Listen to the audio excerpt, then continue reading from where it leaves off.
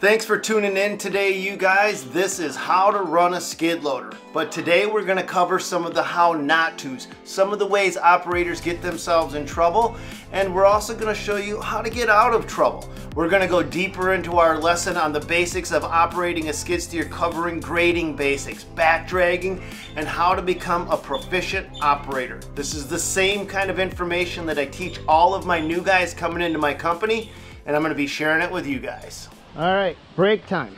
And I want to go over a couple of the don'ts. You're starting to kind of get the hang of the machine, right?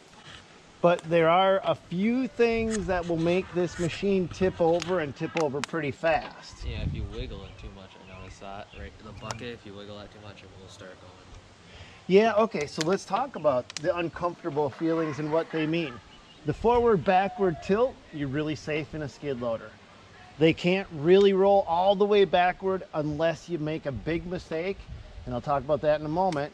And they can't really nosedive unless you make another big mistake. And the big mistake in both cases is having your bucket too high in the air and then traveling with it. Yeah. So the lower you can keep your bucket, the lower you keep your center of gravity in this machine, the safer you are. A big don't. Don't raise your arms in the air and then turn, unless you want to tip over sideways. Yeah. Okay? Another big don't take a huge scoop of dirt, raise your bucket up high and take off running, and then all of a sudden come to a stop because you're going to be in a wheelie or you're going to be face planting your machine. Okay?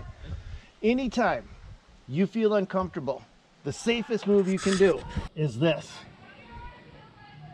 Yeah. Anytime. Simply let go of everything. Let go of everything in the machine, and the machine will quit responding instantly. The bucket won't move. The machine won't go forward and backward except for whatever gravity or momentum you already have. Your safest move is simply hands off and let everything come to a rest. Hey, Dirt Monkey, your kid's wearing orange Crocs in a skid loader. It's not a hand-foot control. It's actually the joystick control. We're on my own property. We're not. Is it proper footage here? No. Can you do it? Yeah. Run them barefoot if you want. I've ran hand-foot controls barefoot. Just can't do it on somebody else's site. You can do it at your own. And when you're learning, if it ain't hurting nothing, I think he's having fun. And I'm having fun. I don't know how do you guys spend your Memorial Day weekend? I'd love to hear it. What do you guys do for fun? So this is the exact same training course I do with each and every single person. I think I'm being a little bit more thorough because of you guys though, because I can't be there right next to you and answer your questions.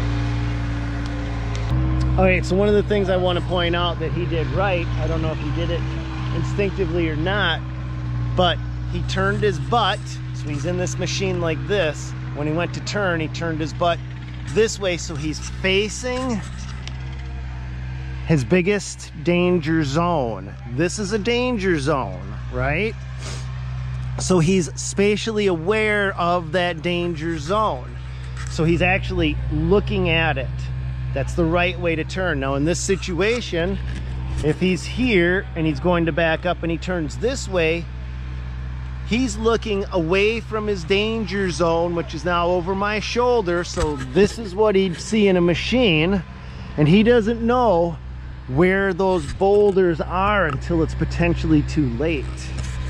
So he turned. There's also being aware of where all your obstacles are.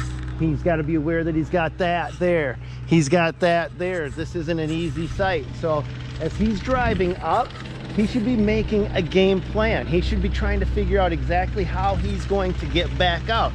Is he going to back all the way down the hill, or is he going to turn? And if he's going to turn, which way is he going to turn? What obstacles does he have? So he should be looking forward and thinking about how he's going to be going back. He's doing great on that, picking up those loads though. You see how he's not skinning the material underneath? That's an important point. If he was being really aggressive, he would have had the bucket angled like this and dug this out and gouged down below the grade. If he was going too light, he'd have the bucket like this. Then he'd have a skin mark from the back side of the bucket or a trail. That, I mean, that wouldn't be so bad. What he had is his bucket just right, which let him hover right above this, leaving the good stuff underneath. This is still intact. It will grow. I better get out of his way. What do you got, baby? What is that? What the? She's proud. She's keeping it from Lucy. No, I think that's a thigh bone to something. What do you got, baby? Oh, you got it. Oh, she's so proud. She's so proud. She's so proud. So none of this actually surprises me about him. And the fact is he plays a lot of video games, which gives him a very distinct advantage. Because the way these machines are controlled and the feel of it is nothing more than being in a three-dimensional video game. The actual, I mean, it really is. That's all it really is.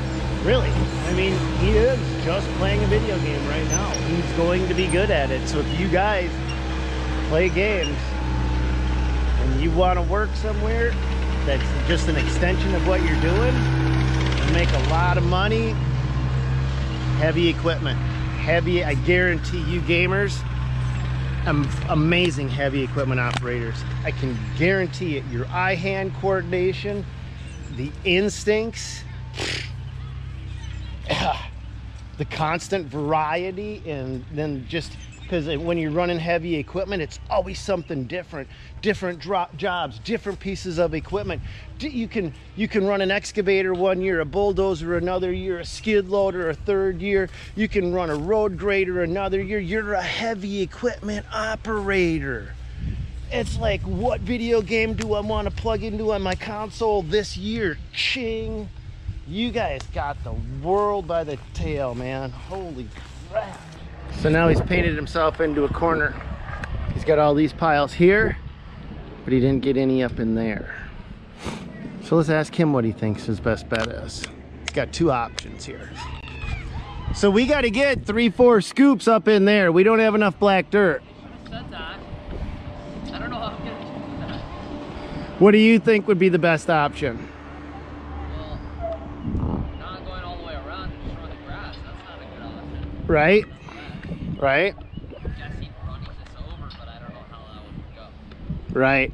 You can either actually just bring your bucket up a little bit so you're not cutting the subgrade dirt, the subgrade, okay? When we're done spreading the black dirt, that'll be the grade. So don't cut the subgrade because we've got that set for our elevations, but you can just push this over to there and drop it off if you want. Or you can go up and grab a big load of dirt and push right through it with your pile and push these piles in front of it that way.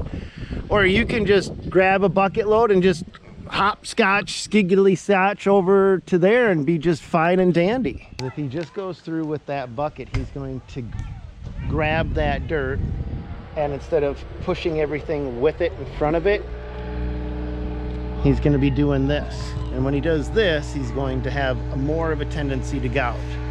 By getting that bucket full and then putting it down, he's going to push a trail, a fine trail underneath him as he goes forward, and that's going to create an even path, no gouging, allowing him to get to his delivery point, drop the material off, and go backwards on the same trail without any bouncing.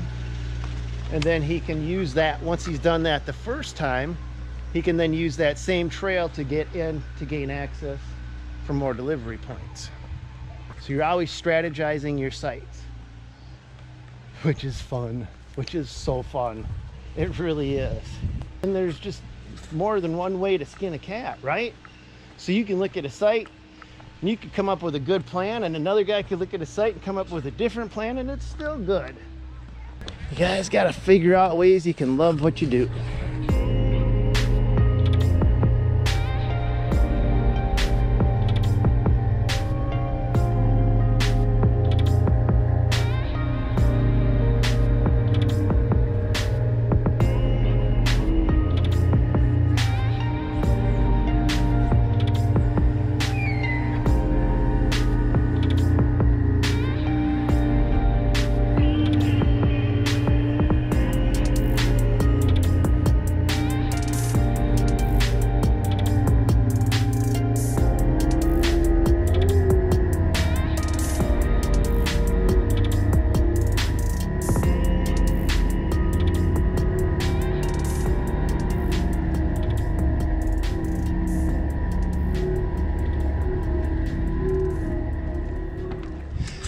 didn't say you got to figure out ways to do what you love.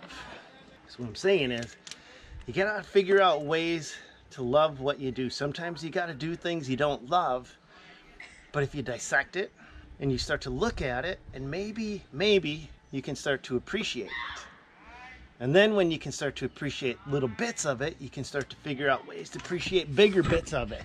Did I want to grow up to be a heavy equipment operator? No, that was not my dream. I needed to be some mega rich billionaire that figured out some easy way to make a living.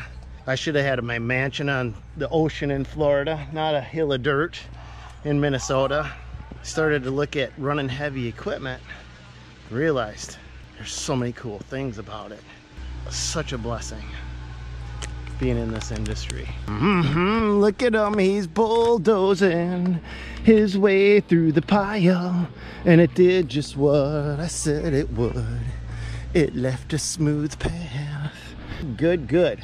I can tell by the tracks. So that was his first one. That's where he bulldozed through. So there's what he did. He bulldozed, stopped, backed up, went. He's got that nice path. He doesn't have to do anything. Just drive in now. That's a good dump. That's a good dump. If he would have brought it forward, he couldn't have gotten in to grade it backward. Okay? He's got just enough room that he can come in, he can start working it.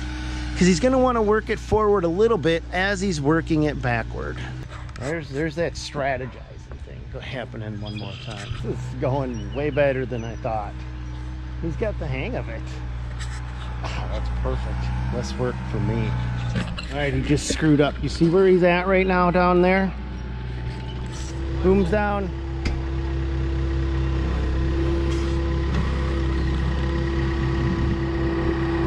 So that water's edge, the closer you get to the water, the softer the soils are, right?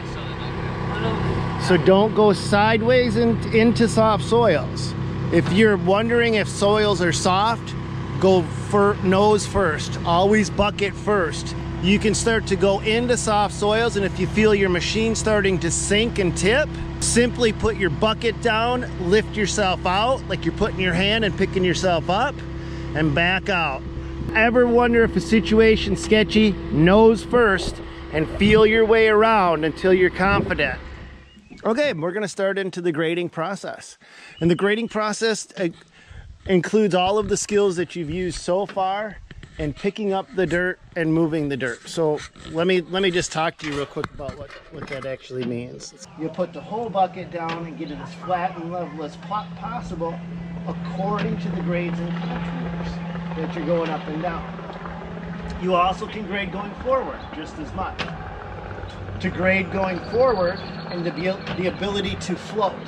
That's the ability to control how much material is getting spread in front of you. You need to fill up the bucket.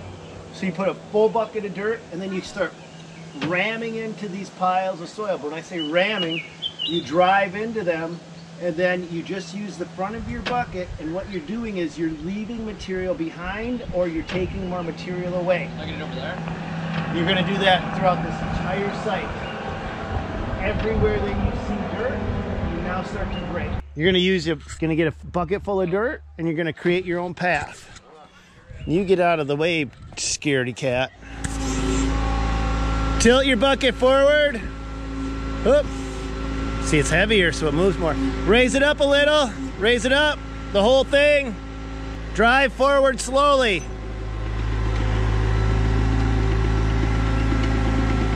Ciao, baby. Get out of the way, baby. Hey, if you have to pick it up, pick it up. If you're gouging, this is where you gotta watch what you're doing, because you've gotta, when you're driving forward, it's easy to gouge fast. He gouged. You've got to follow the contours with the tip, the leading edge of your bucket. You're cutting to the subgrade. Up, up. There we go, there we go. Perfect, perfect. Come on forward. See, he didn't leave a trail behind him. See that? Now he is, now he is. Back dragging is where you begin your skills of grading. Okay? you've got a float position on your joystick. Which joystick controls your booms? Okay, so now your bucket will float. You can still control the tilt of the bucket, the lip, but as you're backing up, it's going to automatically smooth for you. So go ahead and back up. Now when you want to change the grade, you just angle the bucket different and you'll be able to add material or subtract material just by angling your bucket. See, right now he's bulldozing, you see that? That's an important thing to note. See what I was talking about with the back of the bucket? Angle it down. We want to get rid of some of this material behind us. Yep. Keep going, keep going. More. Yep, back up. Now we'll watch some of that material start to disappear. See how that works? So now he's leaving more material. Now if he wanted to grab some of that as he was backing up, now as he's going up, hop. Perfect example. As you're going up a hill where you were level before and your bucket was leaving material, now it's changed the angle of your machine and your bucket is being more aggressive. So as you go up the hill, you've got to put the front lip down, put it down. You've got to adjust that yourself. The bucket, even though it's in float mode, won't do that for you. So go ahead and back up.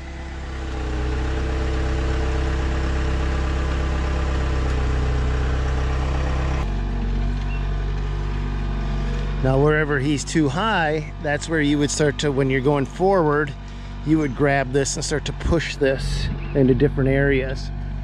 That's where those forward grading skills come in real handy.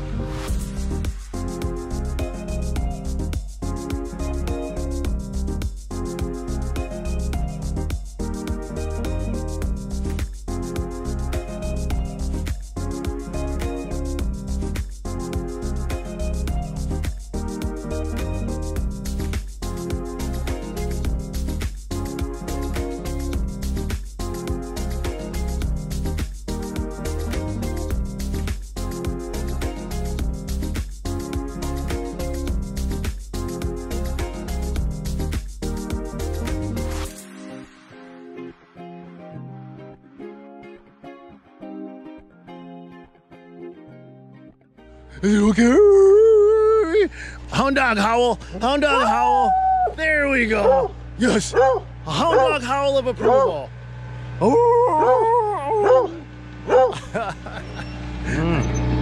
He's experimenting by grading going forward and using that front lip. Look at that.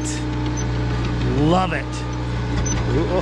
Oh, dialing it in. Nice. Oh, perfect. That's perfect. So now we can just get that nice smooth grade blended in. The weight of the bucket is helping, but I think he's using down pressure. I don't think he's in float right now. Oh no, he's in float. He's in float. You can tell by the boom arms going up and down right there. That's okay, that's okay.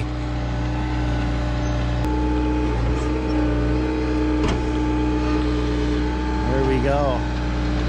Good note of detail, how he came up and over the material, then grabbed the material and pulled it backwards. Hi, baby. And now as he's going backwards, he's able to control exactly how much material floats and where. Come right up in, get up in tight. I like to get that back lip bucket right down where I want her, pop her and float, and let the machine do the work. But sometimes the machine doesn't know that I want to cover up that spot right there. I gotta do it manually. Now I'm gonna go down, I'm grabbing this dirt. There's a spot I want to disappear. I missed it. I gotta guess, right? Guess it because I can't see where it is.